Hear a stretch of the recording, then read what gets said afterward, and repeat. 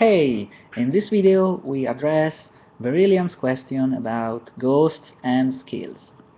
It's a really age-old question, and it's about the actual skills ghosts can train and get XPs in. Because the lore says they can only gain XPs in their own racial skills, which are materialization, possession, and soul mist projection. And that's quite a mouthful, I'm afraid. But for everything else they need to possess someone else, and especially if that someone else is a spiritist. So the question is, what about skills that don't really require a body and are mainly mental or psychological and abstract? Can they train in those skills without possessing someone because they don't need a body to do them? And if not, why? Okay, the first thing about ghosts is that they have an out-of-character problem with game balance. They can very easily become unbalanced, and so we need to put some kind of limiter on them.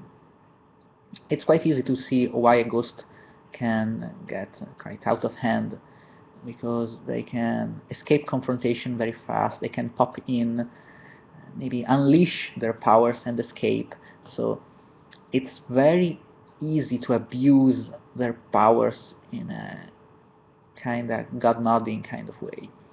So we decided to put a limiter on them for this basically similar reason is why they can't get gnosis marks. And in the end I went for a compromise and only allowed to train them in their racial skills, and for everything else they get to need more creative and roleplay, and maybe get a friendship with a spiritist, a PC spiritist especially, from which they both stand to gain. And yeah, that kind of thing. But there's an in-character reason as well, and it doesn't really have to do with the body or the need to possess someone with a body. The reason is not physical but psychological. A ghost is very much a creature stuck in a moment, frozen in time. People often don't roleplay ghosts really well because they don't get the basic thing about being a ghost, which I will probably touch in a later video. But a ghost is not just a dead person who's transparent and floats and blinks and does that kind of ghostly things. You aren't really playing them right if you are just people to you, normal people to you. A ghost is actually crazy at some point, at some level in their soul, and maybe they don't show it openly. Maybe they can even come across as very likable fellows, but somewhere there's the crazy, and if you dig enough you'll get to see it. Not necessarily a dangerous or scary crazy, but there's some crazy. They are unstable, and because they are stuck in time they can't really easily advance unless they are reminded in some way of what it means to be alive through possession. Yeah, so that's the basic answer I can give you, and there's actually much more to say about how to roleplay a ghost, but I'll get to this in a later video. About your question, yeah, unfortunately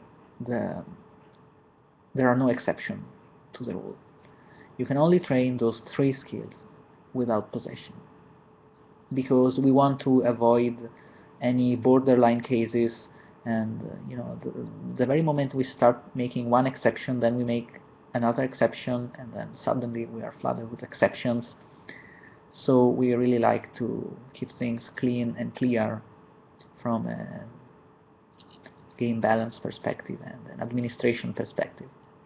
So I hope that answers your question, but I'll keep more videos coming about ghosts, because they are a really interesting and underplayed and misunderstood race, and they deserve a lot more talk about them. So it's all for now, and I'll say goodbye, and I hope that answers your question. And thank you for asking me that question. It was really useful that you did. And bye for now, and I'll see you next time.